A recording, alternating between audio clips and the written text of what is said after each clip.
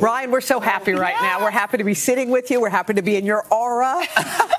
We just went through that piece, and we talked about all these stars who you write for, too. Beyonce, Adele, Sir Paul McCartney. So, like, how does that thing work? Do you write a song and go, this has got Beyonce's name on it, or do they knock on your door? Yes, it's both. So sometimes, like with Beyonce, she'll bring you in, play you stuff, get you inspired, and then you'll go do your thing or take a song she already has that's not finished and finish it. For McCartney, you're with him.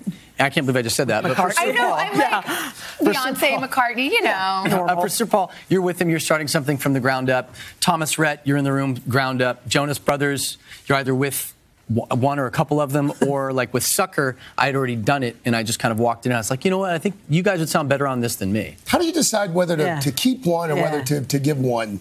Or not give one. I assume you're selling. It's like having children and giving them away. Yeah. It kind of is. It's two different hats. When you're an artist, you always have to be kind of looking and trolling for your own stuff. So I will keep stuff if it feels like OneRepublic. But with OneRepublic music, it's the hardest. We're the hardest to have hits with because the lyrics have to be so specific for people to believe it coming from me. Yeah. But like with Sucker, for example, I love singing it. We cover that song now, but like us doing Sucker doesn't resonate the same way as it does Jonas Brothers. It's really subtle. You have to just feel it out. You have to be a genius, which you are. Your war stories are not like our war stories. You were telling our producer some funny stuff about working with Bono and then the Pope calling. What happened? That was amazing. So it was my second day working with you two here in New York at Electric Lady, where a lot of famous albums have been made. The Edge is sitting here on his laptop, just playing different ideas.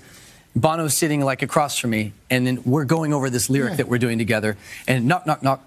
And then Bono's like, who is it? He's like, Bono, we have a phone call you could take. And he goes, tell him I'll call him back. Tell him I'll call him back. All right, let's go. He leans back over and says, all right, so I'm thinking the sentence, the next phrase should be something like, tuck, tuck, tuck. Door opens. Bono, I think you really should take this call. That's my bad Irish accent. It's good. And he goes, well, for sake, who is it? And she goes, the Pope. And you've met Bono before. Okay, so then you understand this. He turns around. There's the camera. All right, so he turns around and he goes, takes his glasses down and goes, duty calls.